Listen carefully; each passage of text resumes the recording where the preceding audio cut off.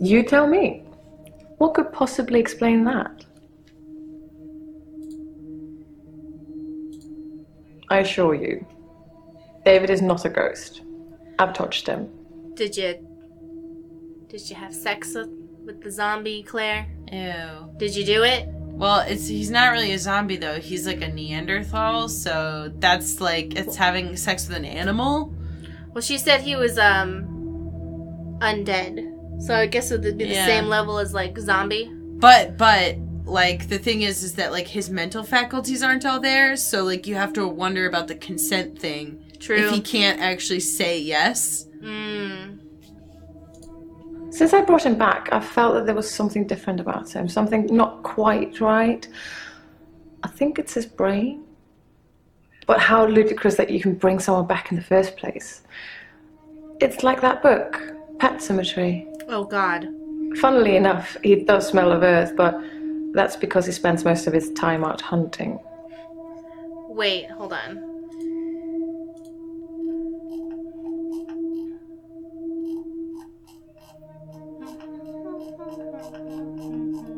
What are you looking for? I want to see if that death thing... What death thing? Splendid. I can't lose, Doctor. Let me demonstrate. Okay. I just want to know if it was the same. He's putting his penis in her mouth, and that's it.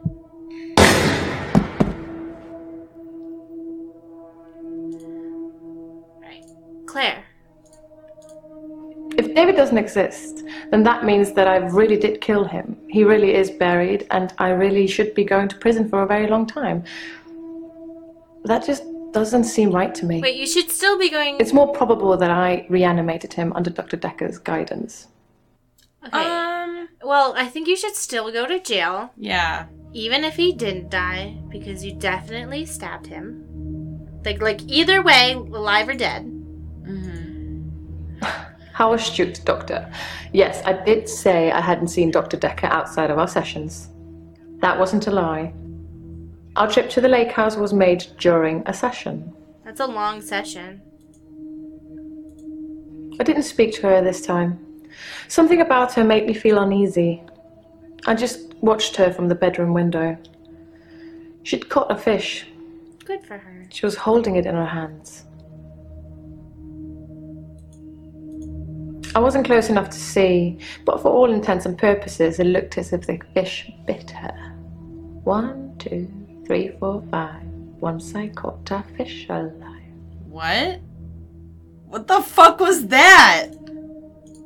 I wasn't close enough to see, but for all intents and purposes, it looked as if the fish bit her. See? Yeah. It's different. Huh. Because when she says things that are not in the transcript, it's like not recorded. Mm-hmm. Isn't that weird?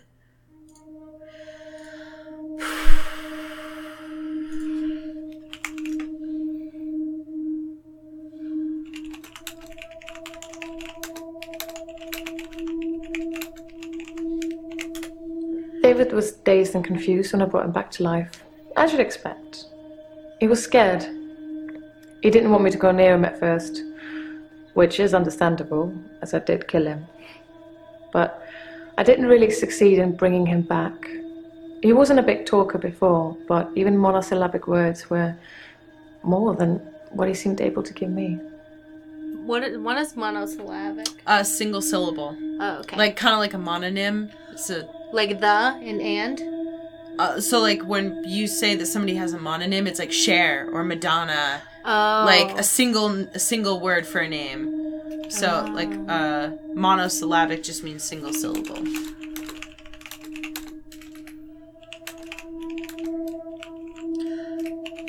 Why did you choose the steak knife? The steak knife was the closest, sharpest weapon I could lay my hands on. I didn't really have much time to think about it.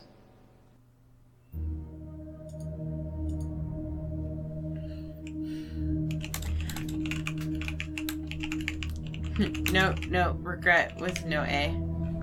Sorry. A lot of that is just mistypes. But I also am bad at typing.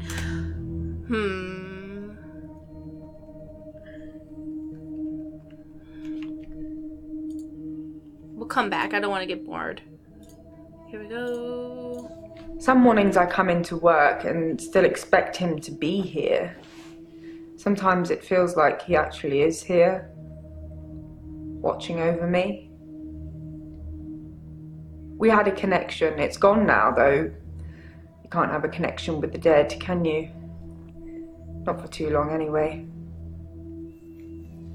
Yeah, I think you can, but... Dr. Dekker asked me to have dinner with him for Valentine's. I refused, obviously, because you don't sleep where you eat or something like that.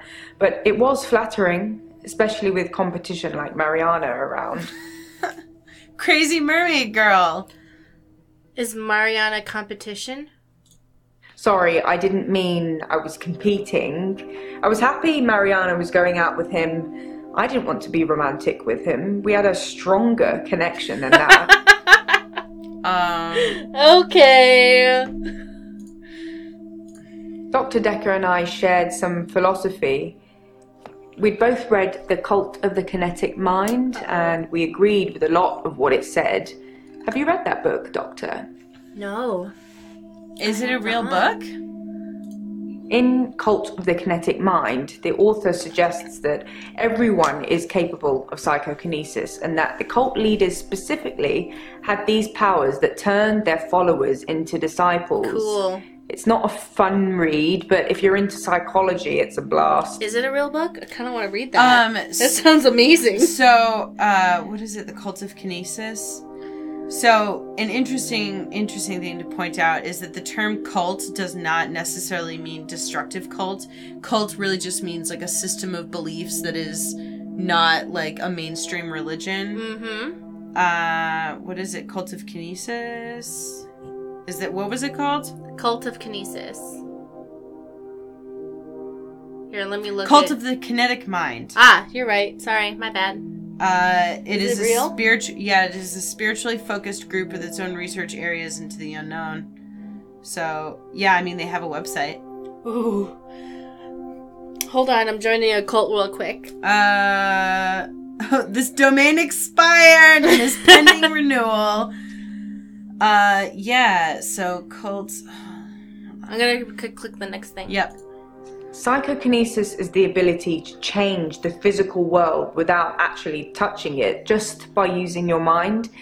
It's not just about bending spoons. It covers all sorts of things like telepathy, telekinesis, telesabalas. Shoot me, I'm a Kojak fan. Kojak. What's Kojak? Kojak, man? So, the Cult of the Kinetic Mind is not an actual book, but it looks like it is a real group if they,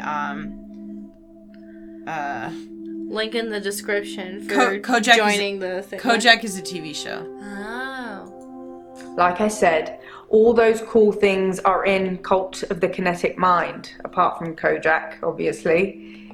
If you ever get a patient who thinks they can change the world with just their mind, then duck, just in case they can. But seriously, do a whole load of shrinking and make them better. Whether you believe in psychokinesis or not, you'll need to figure out your approach with those that do. So, Kojak was the main character in a television cop drama. He's a tough cop, but his trademark is a fondness for lollipops. Okay. So there's like all these pictures of this like really tough looking bald guy like with a lollipop. That sounds like a really weird 80s sitcom. Do you know what it sounds like to me? It sounds like they were like... Too many cooks? It sounds like, oh, like, we don't want to show cigarettes on television because that'll encourage kids to smoke, so give them a lollipop and make them a badass. You know what I mean? That kind of made me think of that, too. But have you seen the video, Too Many Cooks? Too many cocks? No, not... Okay, I've seen that. God. No. There's too many cocks in the kitchen. Too many cocks. Too many spoils cocks. the cum shot. No. We're banned. Banned from YouTube. Banned from YouTube. No, Too Many Cooks spoils the broth. Have you seen the video? Well, too many cocks spoil the broth too. Well, Too Many Cocks spoils the broth and the cum shot. And just all sorts of stuff. So Too Many Cocks have ruined a lot of things. But I'm talking about Too Many Cooks. Have you seen? Unhear it. Have you? Okay, all right. You can imagine Too Many Cocks if you want to, but have you seen the video Too Many Cooks? I'm picturing like all these guys, like people in the kitchen with like aprons with like Put their dicks with in, like there's a hole. there's a hole for the dick, and it says like "kiss the cook" and like arrow down.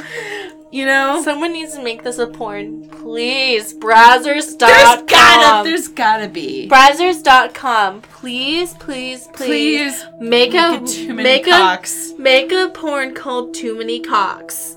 and make it a kitchen themed. Make it kitchen themed, and they're all trying to work on the broth. And they're all trying to work on the same thing, and they just keep like knocking their dicks into each other. Too Many Cooks ruins the broth. What sounds like ruins the broad? Ruins the broad. Too many cooks.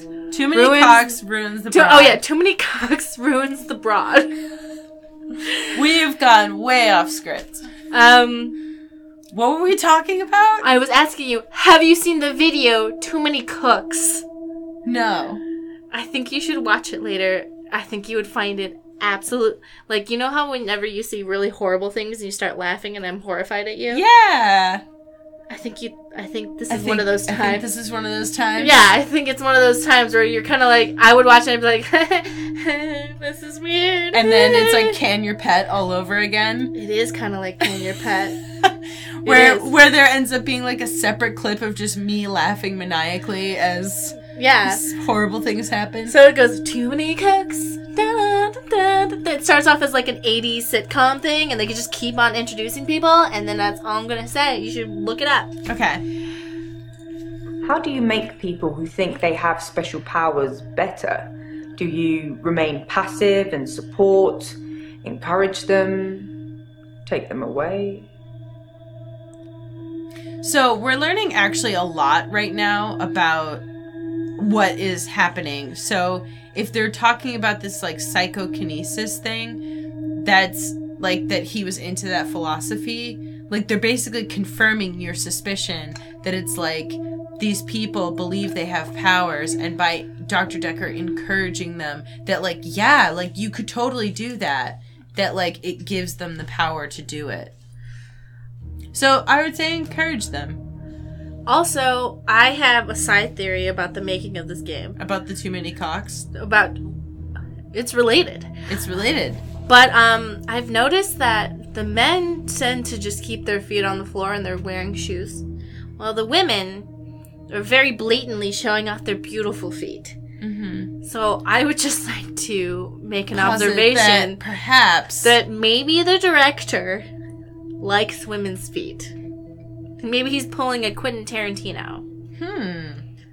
Hiding in plain sight.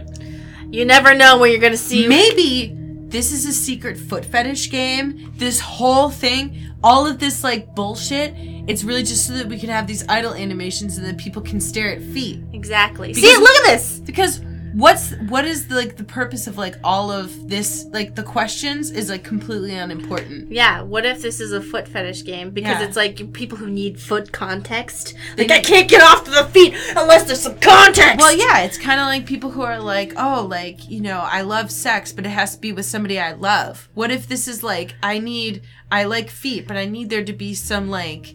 a story about the feet. Yeah, that's why, like, dating sims are, like, okay to me, but, like, BioWare games, I'm like, okay, so there's, like, context. Like, there's a whole entire lore based around this. And then now I can fuck my alien boyfriend, you know? Mm-hmm. Like, now I can have space lesbian sex. But I need to have, like, an entire world around that. I need to go shoot people. And that's the only way I can get off. Mm-hmm. But seriously, like, there's a lot of women's feet in this. Not complaining. Not complaining. Just noticing. Things could escalate. Building trust is one thing, but at what cost? No, not at all in my experience. Dr. Dekker had an unusual number of patients who claimed psychokinesis. Either he'd been specifically looking for them or someone had been sending them.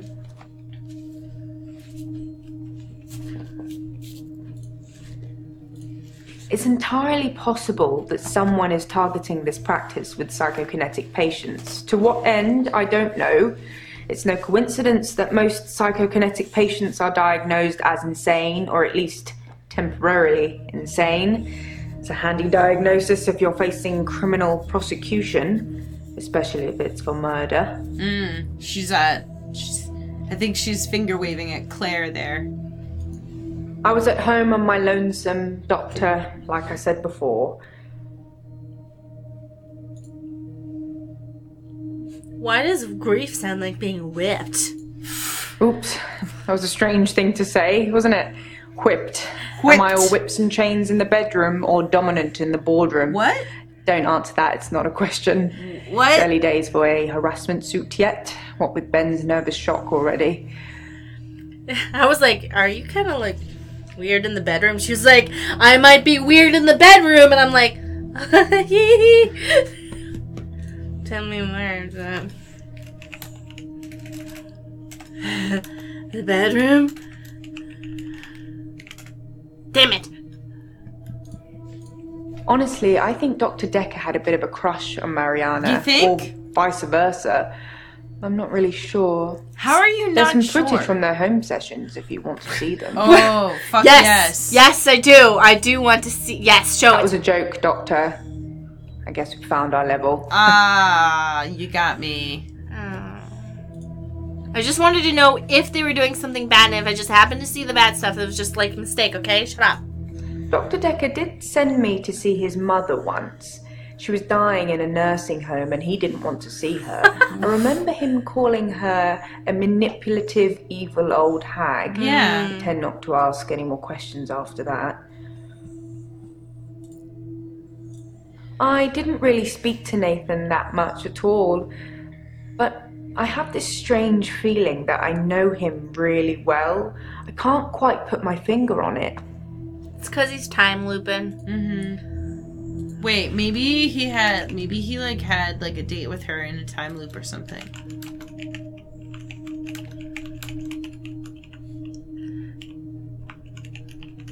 Well, maybe like some days he gets like really connects with her and shit, and then like it loops, and he's like, well, fuck it. Yeah. Most of the patients you're seeing have claimed some kind of psychokinesis. If you don't think that's the case, then they just haven't told you yet. Oh, we should ask all the patients about psychokinesis then. Well, they might not know it by that name.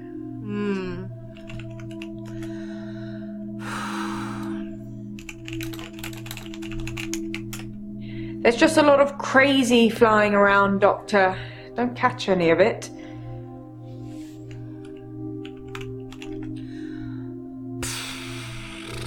What's up, creep? Hello, Doctor.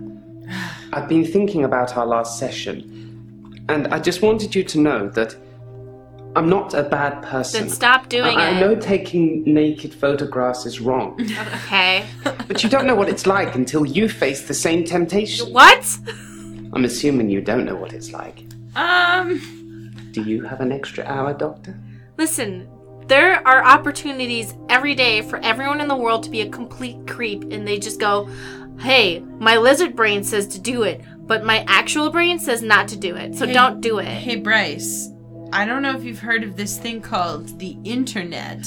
Yeah. But I hear there's naked pictures to be found anywhere. Yeah, you can look at naked pictures all you want from women who are consenting of that. Mm-hmm. In case you were wondering.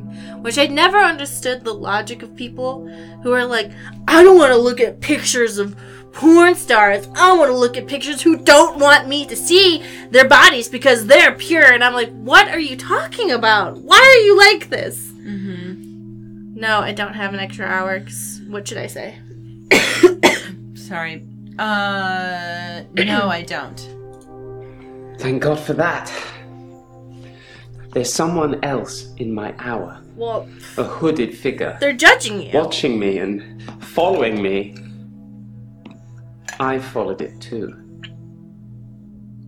Well, that's what happens when you do fucked up shit with your hour. Because that guy was like, you know what the hooded figure was? They were like, what's this guy doing? What the fuck? Mm-hmm. What the fuck is that guy doing?